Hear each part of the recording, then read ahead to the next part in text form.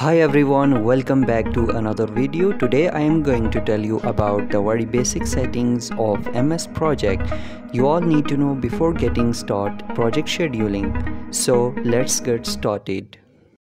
After opening the MS Project software, the File tab is where we can access project related options such as creating a new project, creating an existing project, and managing project settings.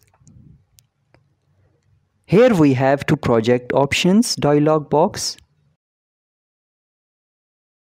where we can customize various settings. So go to the options. So when you will open it, you will see a lot of tabs. So here we have to do project settings. First of all, let's see the settings in general tab. Here you can set the project view. For example, you can set the date format and default view of your project. Later on, you can change the default view of your project from here. So right now I am choosing the date of format of this. So you can select anyone. Next, let's navigate the display tab. Here you can choose the calendar type and currency of your project. So here are the three calendar types, so you can choose anyone. Default is Georgian, so Georgian. I have choose Georgian. So and the currency, you can also select the currency according to the requirements. Where here is the list of currencies, so you can select anyone. So the standard is USD, and I am selecting USD right now. Now let's move on to the schedule tab where we will do more settings related to the project. Here we can define the week start day. This determines which day the week begins in our project schedule.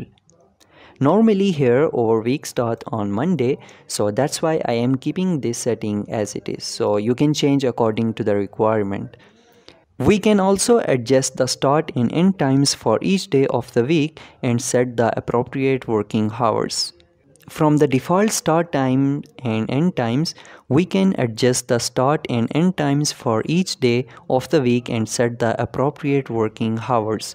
So you can set it according to the requirements. So it's important to accurately define the working hours to reflect the availability of resources and the project's expected working hours.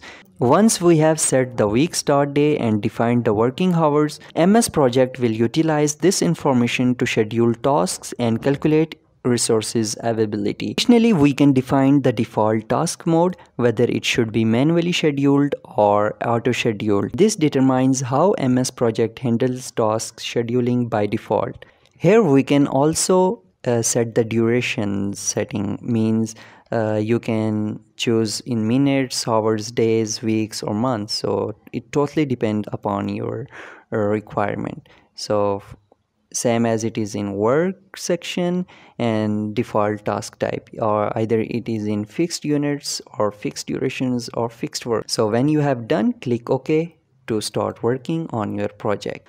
So here is the last setting you can do from the project menu. So I have already made a video on this topic, means you can how to change working time or how to create a new calendar for your project. So below is the link in the description, and you can watch the video and you can set according to the requirements. So that is it for today. If you have liked our video, then please share and subscribe our channel. Thank you.